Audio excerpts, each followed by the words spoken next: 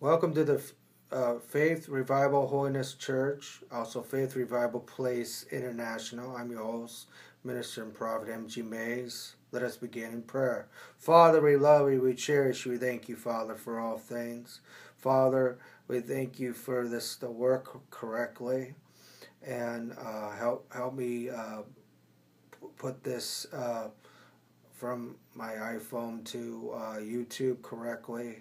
I pray and I thank you, and I pray for people to get healed and delivered, and I thank you and praise you. Amen.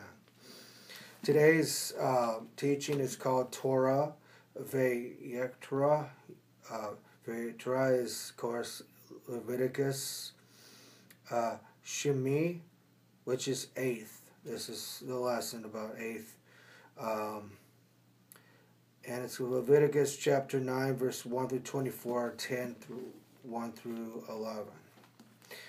And the scripture saith, On the 8th day Moshe called Aaron, his sons, and the leaders of Israel, and said to Aaron, Take a male calf for a sin offering, and ram burnt offering, both without defile, and offer them before Yahweh, and then tell the people of Israel, Take the male goat for a sin offering, and the cow and the lamb, both a year old, without defile, for burning offerings, and then the oxen and the ram for a peace offering, to sacrifice for both before Yahweh. And this is what Yeshua did. He paid the price, just as a permanent price, just like they had to bring forth the ram, the ox, the lamb, and the goat. Amen. And then the ox and the ram for a peace offering, a sacrifice before Yahweh. Also the grain offering mixed with olive oil, was his matzah, unleavened bread, basically. Kind of like a cracker, but better, a lot better. Because today Yahweh is going to appear to you, and they brought what Moshe had ordered before the tent of meetings. And the whole community approached and stood before Yahweh.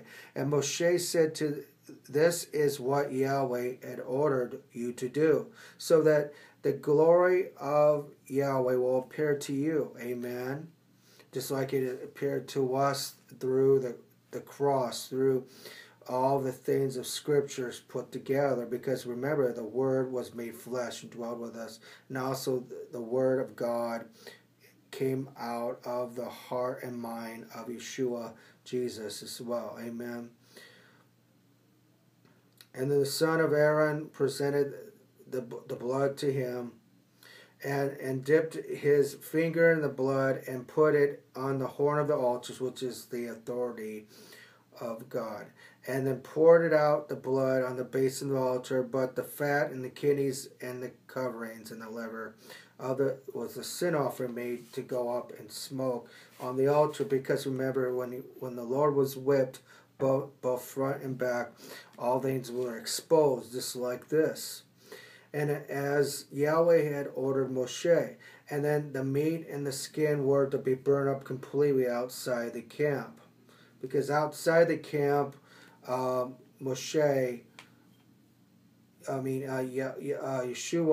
was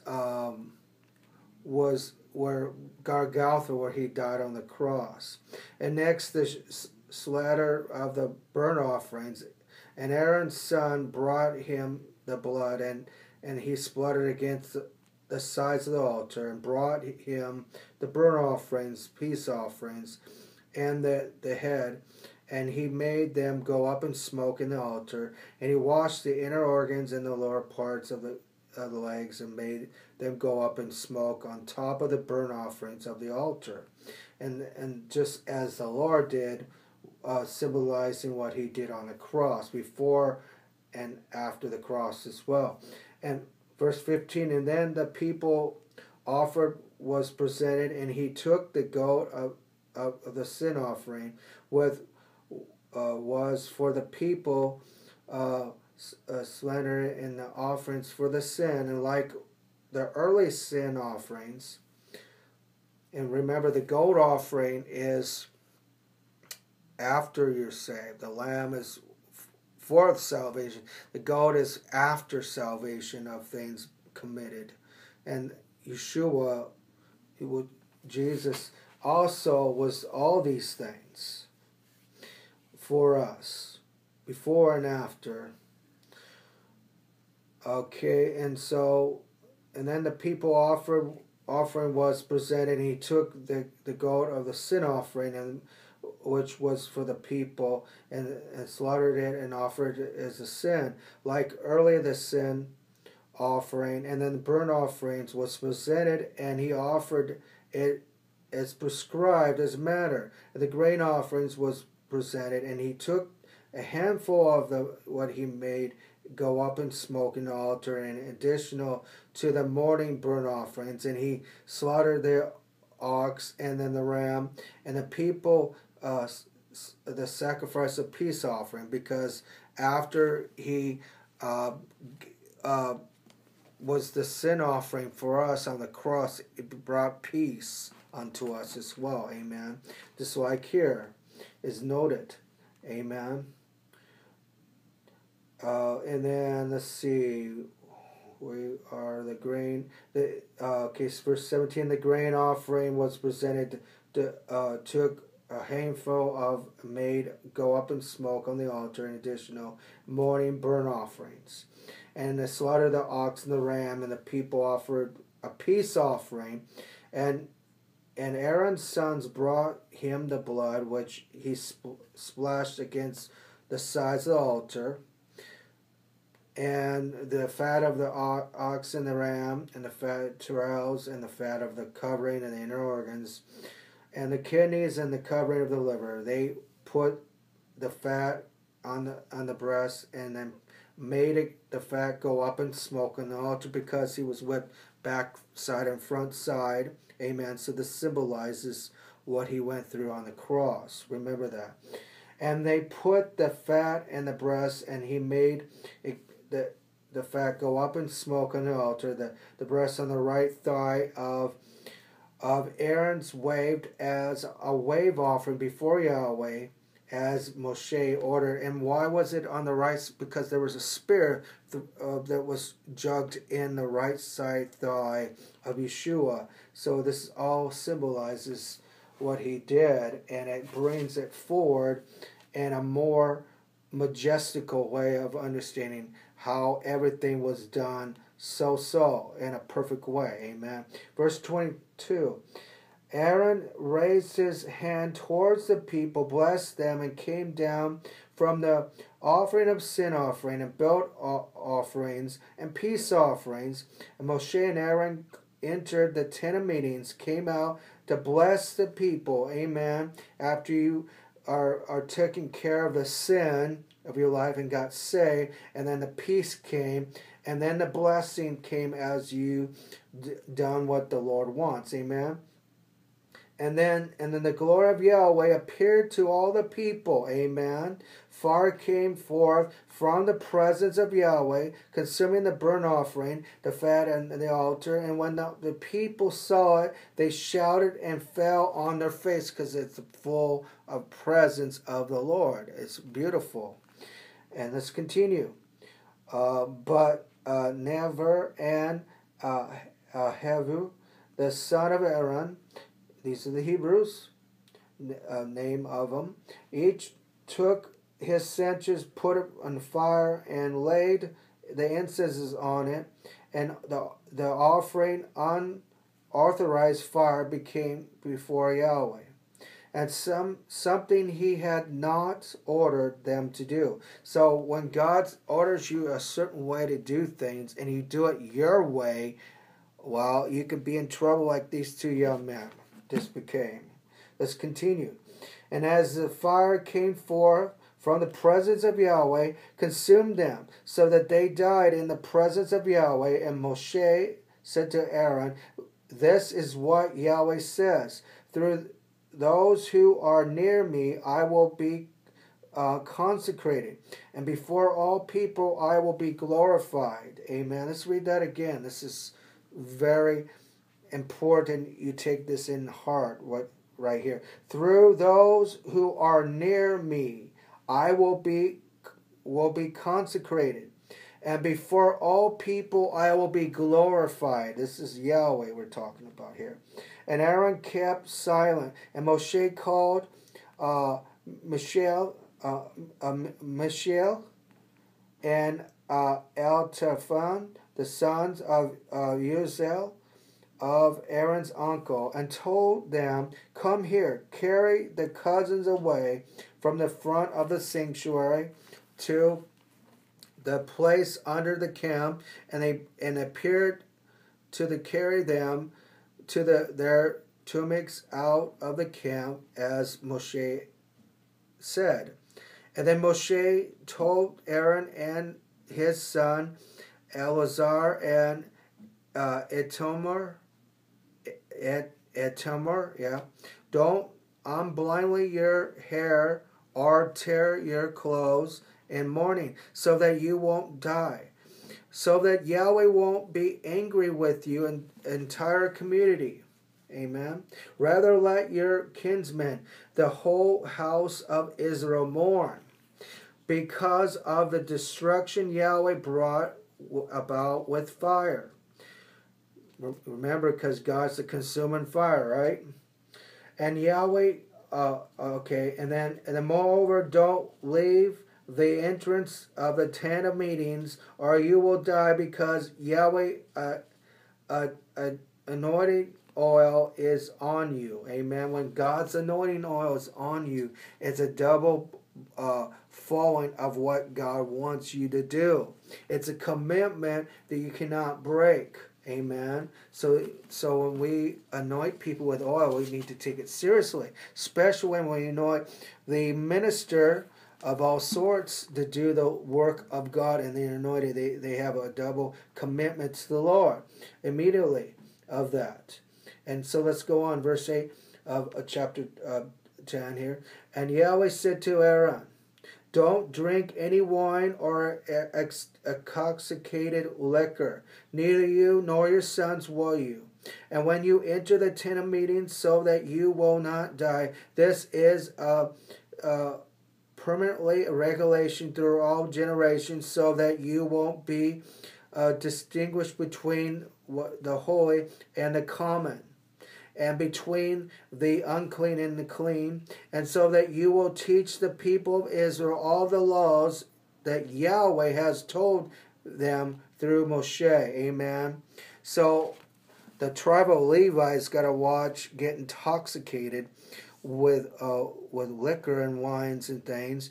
The good news is they have dealkalized things.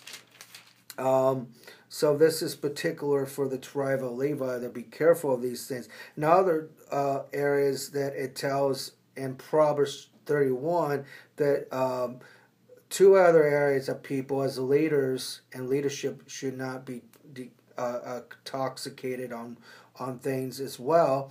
And also those that are under a lot of people, trying to help them as well.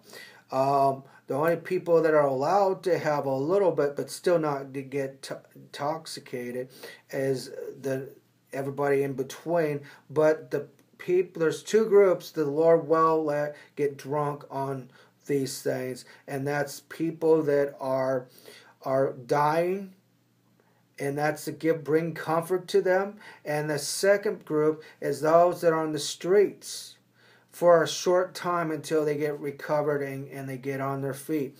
Those are the only two that God actually allowed to get drunk on that, is the people who are dying and people that are recovering, that are on the streets, to keep them warm and things. But the good news is that dealkalized, virginated alcohol, where they take the alcohol out, but it has all the good properties still. For those that are in leaders or in the tribe of Levi are in that area. But for people that are every day, you can have the regular stuff, but you can't get drunk on it. That's the key there. And so this brings to, what is this all about, the eighth day? Well, the eighth day is a prophecy of the coming of the Lord. See, there's 7 days of creation and 7,000 years allotted, is a lot of people are figuring out.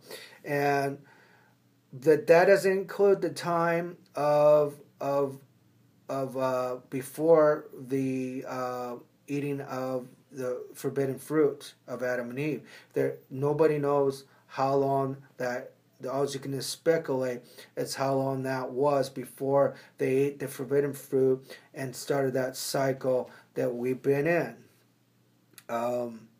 So the eighth day is symbolizing this, in a lot of ways, the second coming of the Messiah, is representing of all that he did, and its prophecy that he will fulfill all things in the eighth day. And all things will be summed up. And so, as you can see, all these symbolizations are what he did on the cross and what he continues to do in us.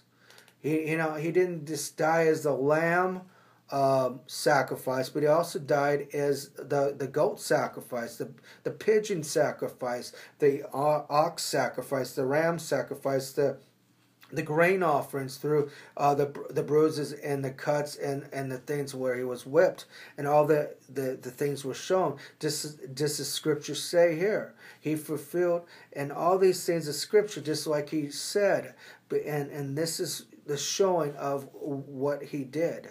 And in a greater nutshell, and so you can now glorify God in a greater way of how perfect the Word of God is fulfilled, and how all these things had to be done. They had to be all these things for us.